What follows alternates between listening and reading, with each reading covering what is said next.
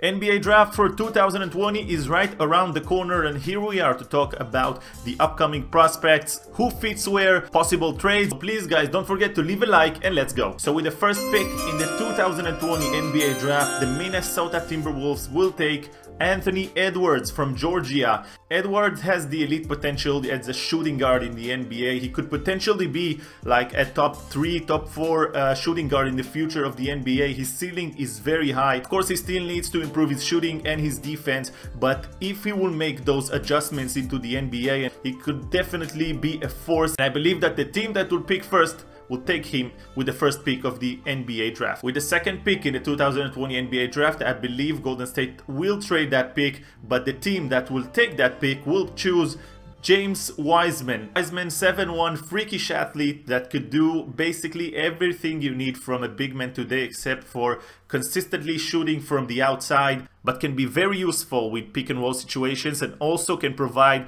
elite defense, rim protection, and I think that the team that would trade with the Golden State Warriors would buy into Wiseman potential. With the third pick in the 2020 NBA draft, I believe Charlotte Hornets will take Onyeka Okongwu. According to several reports, the Charlotte Hornets are interested in the prospect from USC. Don't necessarily think Charlotte would take the risk with him, especially once they have Devonte Graham now as like their franchise player, or kind of their franchise player. With the fourth pick in the 2020 NBA draft, I believe the Chicago Bulls will pick Deni Avdija from Israel.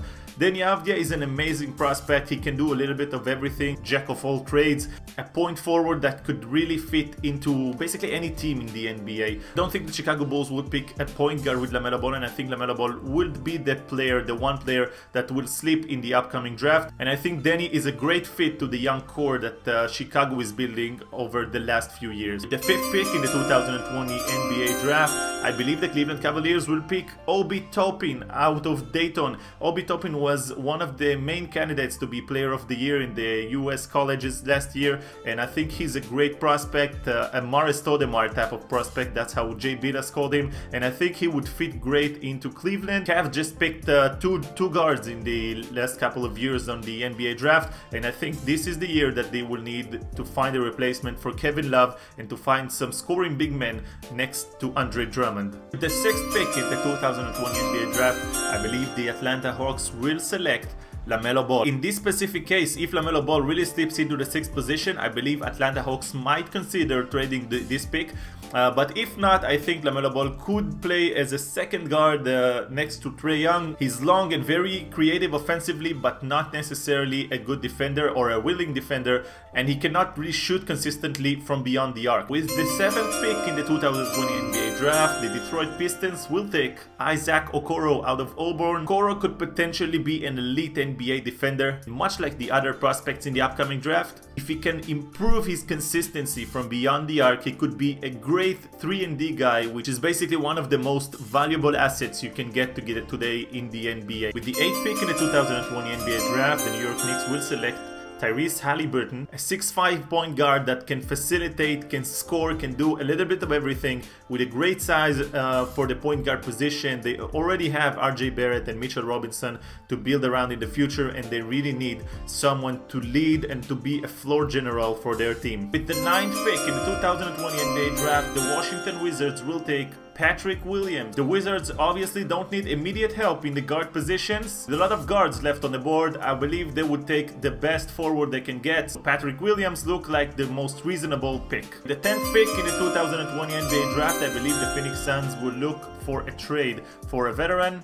If they don't, I believe they will take Devin Vassell from Florida State, but also another player that should develop a lot in this game to be NBA ready. Still very raw in my opinion, great athleticism, but like I said, he needs to adjust it well.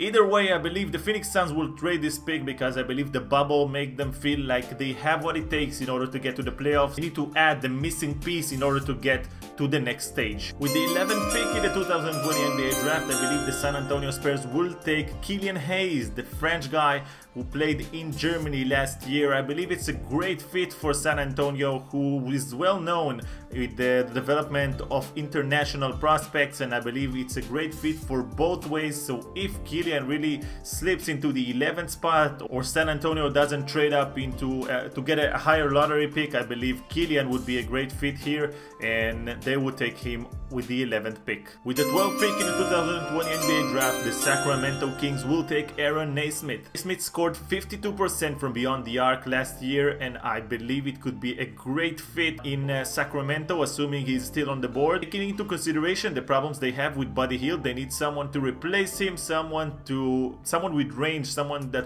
can space the floor and can give a lot of room for players like De'Aaron Fox to operate. So I believe Nesmith, if he's still on the board, will be taken by the Sacramento Kings. 13th pick in the 2020 NBA draft, the New Orleans Pelicans will take Saddiq Bey, another forward that can space the floor, can guard multiple positions next to Zion and Brandon Ingram, can provide a lot of versatility and flexibility, and I think that's someone who might fit well into New Orleans, and I think that might be the best choice for them and the most reasonable pick. So in my belief, Saddiq Bey would go to the New Orleans Pelicans. The 14th pick in the 2020 NBA draft and the last pick in the lottery, I believe the Boston Celtics will take Precious Achiuwa. Celtics already have a lot of wing talent, and with Kemba Walker running point guard, they need someone who can contribute right away with a defensive presence and with size. Precious fits great into that niche. If they would pick by need, I believe they can take Precious. If they would take the best player left on the board, I believe they can take someone who might slip into the 14th spot, because this year's draft is so crowded